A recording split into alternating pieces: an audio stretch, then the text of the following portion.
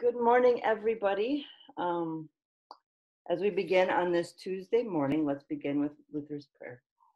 In the name of the Father, and the Son, and the Holy Spirit. Amen. I thank you, my Heavenly Father, through Jesus Christ, your dear Son, that you have kept me this night from all harm and danger. And I pray that you would keep me this day also from sin and every evil, that all my doings and life may please you. For into your hands I commend myself, my body and soul, and all things.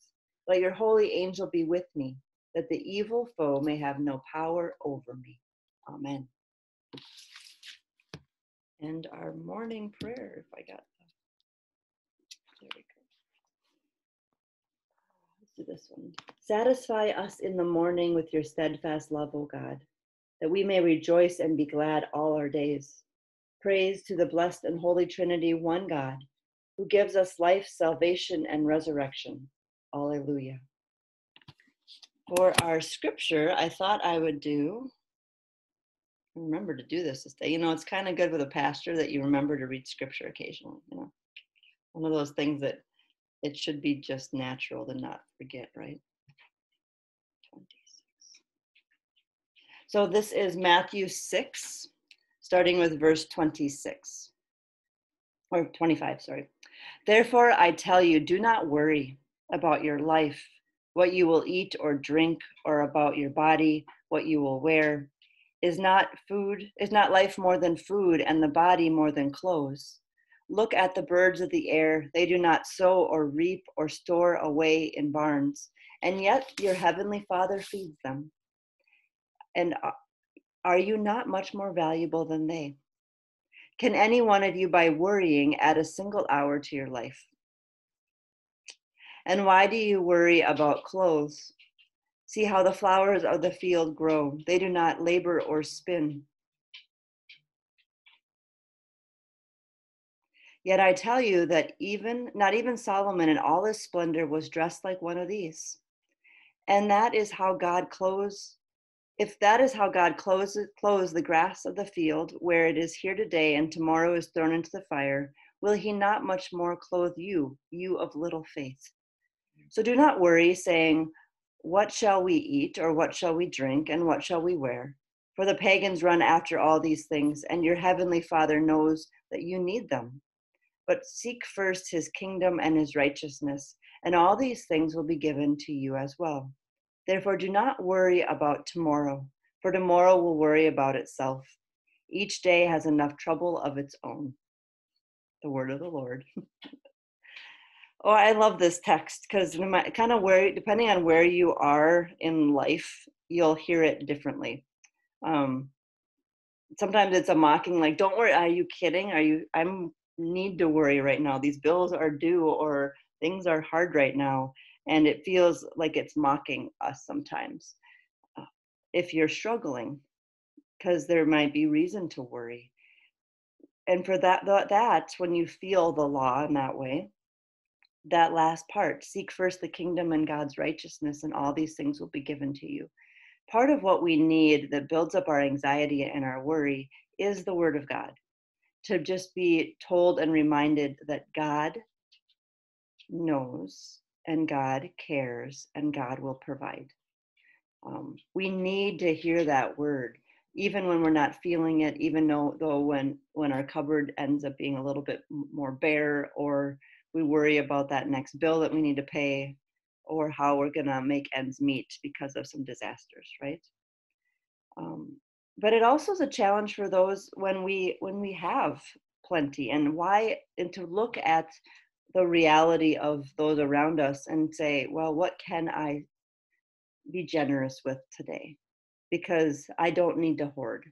I don't need to have silos full of rainy day funds, because that is also, there's a balance, is what I'm trying to say. There's a balance between future thinking and then current thinking. And we can dwell in this word of trust. And I always think this time of year, I love reading this passage in the spring, especially when like the cherry blossoms are out and you know that they're just gorgeous. and then one big wind or one big rain, and they're all going to be on the ground, and we're going to be stepping all over them. And it makes me realize, God has time for that much beauty that is so fragile. And we are here for a lifetime. And then God has actually chosen for us to be with him for eternity. So I think he's going to take care of us and want us to thrive. The other piece that I like about this text is the Martin Luther King talked about this one, about how worrying is like a rocking chair. It doesn't get you anywhere. So just think of when you're worried right now, that perspective piece of, okay, what can I do? What can't I do? Who can I ask for help? Who can I help? But then also, am I just rocking back and forth and just creating more stress than I need to? How can I dwell in God's word and God's promise for this day for me, so that I can continue to live abundantly, even when there's some legitimate worries out there. So whatever you're worrying about today, know that God knows too, and that God is providing in ways that you probably don't even know yet. Thanks be to God. And then from our Sinner Saint devotional, I have too many books out today. Let's see what's next today. Planted in His Garden by Cindy Coach. And Caramello just might break through the glass door to get this robin out there. So if that happens, if you hear a big crash, don't worry. It's just my dog birding. I mean, you have a pit bull terrier, so, he's just being what he was made to be. Psalm 1, verse 3. He is like a tree planted by streams of water that yields its fruit in good season, and its leaf does not wither. In all that he does, he prospers. In the beginning of God's great story, he crafted an earth, a spoken creation, inhaling God's breath of new life. Light, water, beasts and birds, flowers and trees. In the beginning of God's great story, he gave this incredible gift to his finest creations, man and woman. Every plant and animal, day and night, sun and moon surrounded the most excellent of God's handiwork, his fleshy image walking around in the Garden of Eden. In the beginning of God's great story, he placed his people there, resting them gently and firmly in the center of his love, as the apple of his eye. Our story of humankind began there, just as your prayers begin in the book of Psalms, planted in his garden. Our very first prayer in Psalm 1 digs right into the heart of who we are. Blessed, the psalmist said, you are loved and favored by our great Almighty God. You do not walk with those wicked ones. You do not stand with those sinners. You do not live with those who hate your God. The intensity builds, speaking of a separation from the unbelieving, unbeloved, unblessed people all around. Yet a quick ache of confusion makes me wonder who I really am. I have walked with the wicked ones quite a few times, if we're honest, right? Whether I knew it or not, I listened to their counsel. I stand with the sinners, even defending their cause. I haven't spoken up when I should have. I stood back when God called me to action. I dwell with the mockers, living right next to their awful, hateful words. Am I the blessed one? In this psalm, is this psalm even for me? Our very first song in Psalm 1 presses down deep into the center of who you are. Blessed, the psalmist says, you are righteous and faithful to our great Almighty God. You love the law, the Torah of Yahweh, God. You meditate on his law, his Torah, every minute of the day and night, every second of your time, every piece of your body and soul is captivated by the Lord. Yet an honest twinge of guilt makes me wonder who I really am. I have forgotten the word of God. I have not let his word have its way with me. I even hate the law of God, feeling condemned and ashamed when it gets too close. Am I a blessed one? Are these prayers even for me? And you will hear of the great many answers to this question. Some will say, yes, you are blessed, but only if you can keep yourself away from those terrible sinners and your own wicked sin. Others may say, yes, you are blessed, but only if you can focus your heart, body, and soul on keeping the law of God. Your best intentions and incomplete actions and terrible wickedness are mashed into a pitiful display before the great and almighty God. But it is the very next verse that frames your beginning in the book of Psalms. He is like a tree planted by streams of water that yields its fruit in its season, and its leaf does not wither. In all that he does, he prospers. Unlike any preparation he can do to himself, here is the true beginning. The Blessed One is planted, or she is planted, right? He or she. The word of the original Hebrew text is passive. By no action of their own, they are taken from one place and placed in another, passively transplanted into a new beginning. Here in fresh, deep earth, your roots will freely drink of the life-giving water. Having been placed in God's bountiful garden, there you will live. The Blessed One will do what she or he was created to do, produce fruit, a natural gift from the creative voice of God. Each season, each day, each minute, you are being bidden to with budding with green leaves. This blessed plant, this blessed one will never wither nor die. Unlike any preparation you can do to yourself, here is your true beginning. You have been planted in the fertile soil of God's word. You have been carefully uprooted, purposefully, some words just are too hard, purposefully transplanted, but by no action of your own. The creative word of God even stretches your thirsty roots into his life-giving water, drinking in his law, his Torah, his commands, and the promises of wonderful works from the beginning of creation, drinking in God's gospel, his promise fulfilled and completed and given to you by Jesus Christ. You have no other sustenance. There is nothing you can do but soak it in. So my friend, yes, you are blessed, transplanted into the promise of a life-giving blood of a Savior. You are firmly rooted among his faithful body of Christ. You are separated from the unbelieving sinners. You eternally delight in the law, the Torah of Yahweh, because you have died and risen with Christ. In the beginning of this journey through Psalms, God places you, resting you gently and firmly in the center of his love, as the apple of his eye in the righteousness of his beloved Son. This is your beginning, planted in his garden. So this reminded me actually of how I teach confirmation. So, they're middle schoolers, and so they like middle school humor. So I say that we are butt detectors as Lutherans.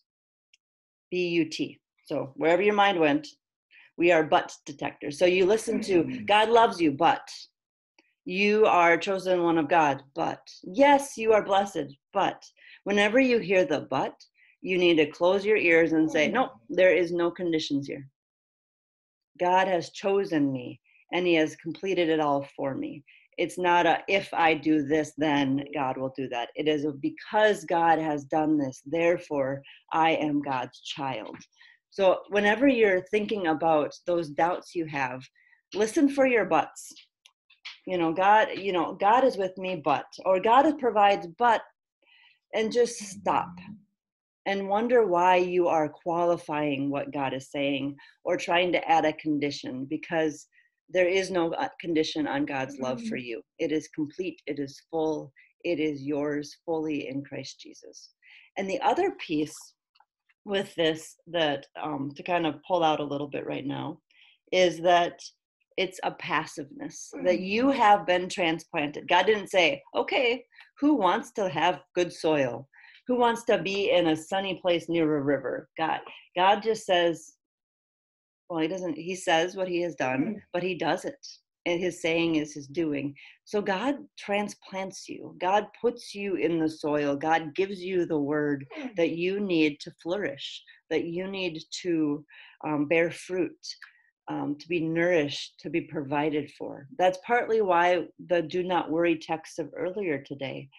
God provides, and that passiveness of us is complicated for us sometimes because we want to have a role in it, but it's when it comes down to it, it is something that we have as pure gift. So know this day that God is nourishing you. God is providing for you. God is your God, and God will never let you go. Thanks be to God. Let's see.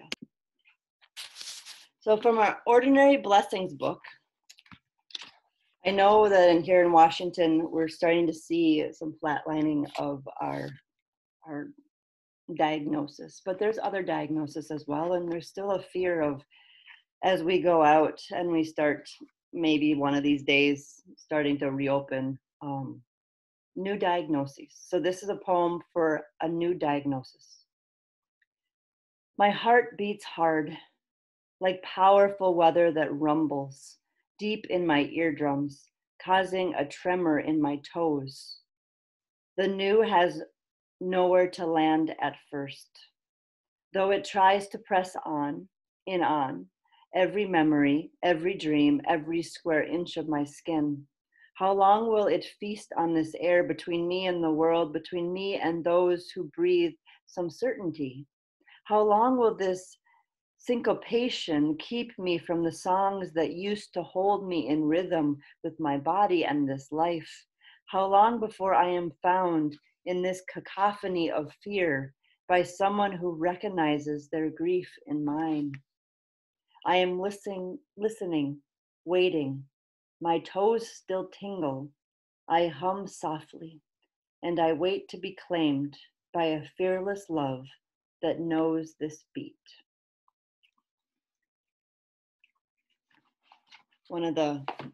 Sometimes the fear is not knowing what's going on. And then the next step is having a name for it and needing to confront and decide and kind of hold on to what that means now. I'm sure many people right now who go and get that test when they're allowed to get the test even, and either get the no, you're negative and go, that I'm so sick though, what's going on? Or get the COVID positive result and go, what does this mean? Who have I been around? Who else could possibly? But then also I think you focus in on yourself a lot too. But that's a lot with other diagnoses too. Heart disease, COPD, cancer, diabetes, and as we get those diagnoses, they can become labels of who we are and kind of permeate all of our person. And there is a moment of having others who recognize us as people that are struggling in a new diagnosis, that life is more than that, but also there is a reality that everything has changed, at least for a time. So know that God holds us even when everything changes. And this I'm gonna skip because it has a bunch of, this one from, I'll show you the pictures, but it's all in French. I have a cousin who is a French professor down in Tennessee. Maybe I'll have her read it for us and then put it recording. So the days of the week, I'm not gonna even try, sorry. So we will go to the next page. Take my time. Oh, look at this. I'm imagining what it's going to be about, because there's a father looking at his clock while his son ties his shoes. And you never feel as unholy or as unworthy as being a pastor trying to get your kids out of the house to get to church on time. There's a lot I can confess by the time I get to church. Let me just tell you that way. Take my time. I like to take my time. I mean that when I want to do a thing, I like to take my time to do it right. I mean, I might just make mistakes if I should have to hurry. And so I like to take my time to tie my shoes, to eat, to get dressed, to go to sleep at night, to sing a song for you, and everything I like to do. I like to take my time. I mean that when I want to do a thing, I like to take my time to do it well. I mean, I might just make mistakes if I should have to hurry up. So I like to take my time. And as you can see, there's a little turtle there. So sometimes it's good to be slow, I guess. I'm not so convinced, but I can be a little bit more compassionate maybe on the time frame. A little bit. You have been born anew through the living and abiding word of God. The Lord be with you and also with you. Let us pray.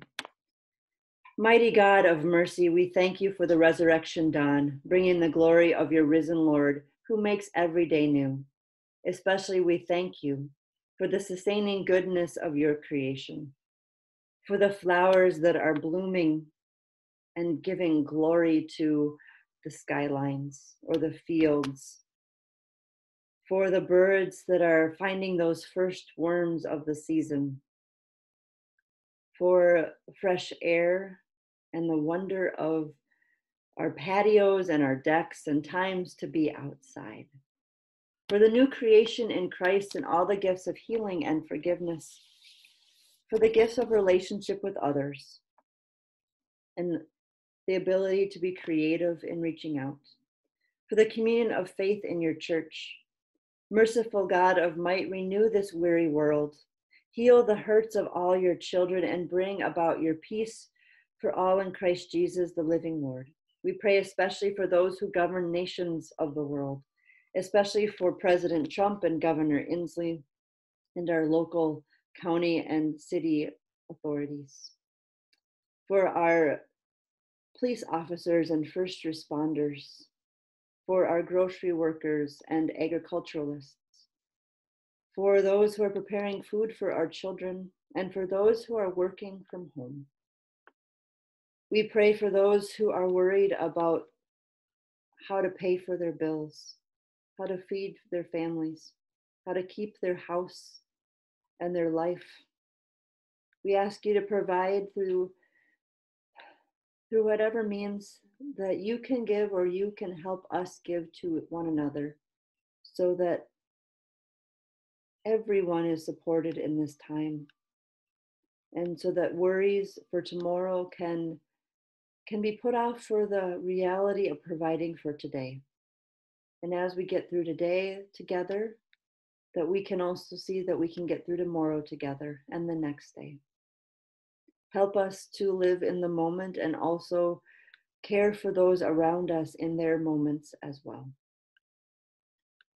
For all who work for peace and international harmony, for all who strive to save the earth from carelessness and destruction, from the Church of Jesus Christ in every land. Almighty and everlasting God, you have brought us safely to this new day. Preserve us in your mighty power that we may not fall into sin or be overcome in adversity or worry. In all that we do, direct us to your fulfilling of your purpose and for your provision for us as you transplant us into your word and provide us with our every need. Through Jesus Christ our Lord. Amen. Lord, remember us in the kingdom and teach us to pray. Our Father, who art in heaven, hallowed be thy name. Thy kingdom come, thy will be done, on earth as it is in heaven. Give us this day our daily bread, and forgive us our trespasses, as we forgive those who trespass against us. And lead us not into temptation, but deliver us from evil. For thine is the kingdom, and the power, and the glory, forever and ever. Amen. Let us bless the Lord. Thanks be to God. Almighty God, Father, Son, and Holy Spirit, bless and preserve us today and always. Amen.